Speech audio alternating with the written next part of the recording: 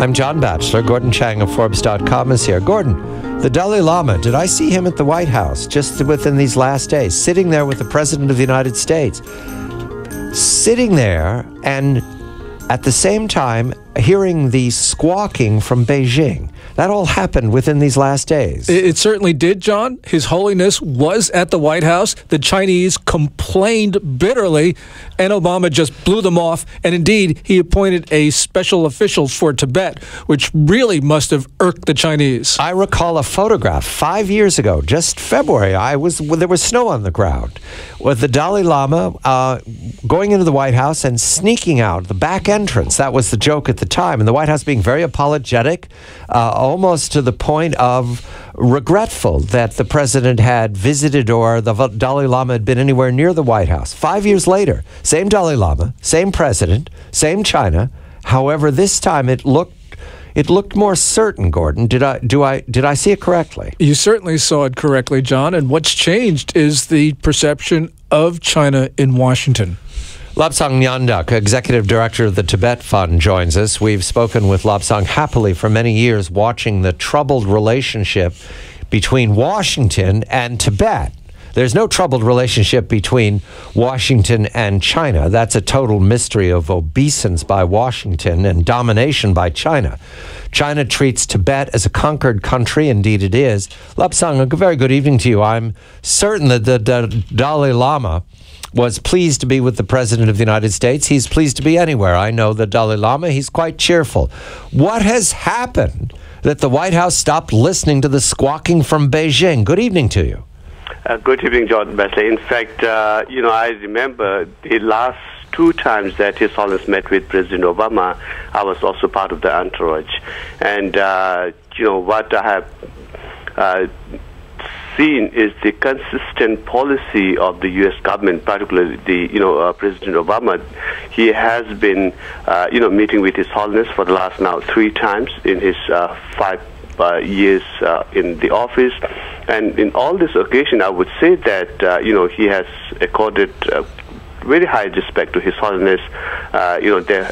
He very keenly listened to the views expressed by His Holiness, and he also very strongly, stated that he supports the middle way approach, proposed by His Holiness the Dalai Lama, that is to have a genuine autonomy for the entire Tibetan area. So, in fact, what we believe is that even though the U.S. government has been very consistent in supporting the Tibet issue, but the Chinese government has always reacted negatively, with all this overture. So we are hoping that, even though the Chinese government has been very angry with this meeting, but at the same time, such a high-profile meeting, gives immense kind of encouragement to the people inside Tibet who are suffering tremendously under the Chinese regime.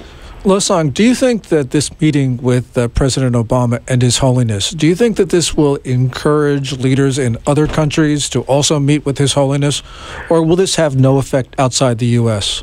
No, I strongly believe that these kind of high-profile meetings will definitely, encourage other leaders around the world, including, Canada or, European countries, because most of them, look forward to what position and policy the U.S. government is taking vis-a-vis His Holiness and the Tibet issue. So therefore, U.S. government trying to be a little assertive in terms of, showing their support on Tibet, I think other governments will definitely follow suit. The U.S. is calling for a dialogue, Gordon.